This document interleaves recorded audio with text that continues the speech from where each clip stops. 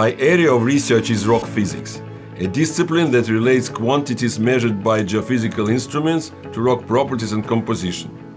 I develop theories that describe how seismic waves move through porous rocks containing fluids. I have also established a laboratory where relationships between rock structure and elastic properties can be studied at pressures typically found 3 to 5 kilometers underground. An exciting new area of research is geophysical monitoring of carbon dioxide injection into the subsurface. This is done to reduce greenhouse gas emissions into the atmosphere. My research helps analyze the movement of CO2 in subsurface layers. This is done by studying changes of elastic properties of rocks saturated with CO2.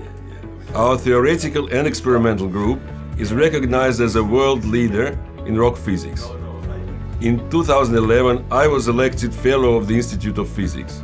Last year, I was appointed an honorary lecturer by the Society of Exploration Geophysicists, which gave me an opportunity to do a lecture tour across the Asia-Pacific region.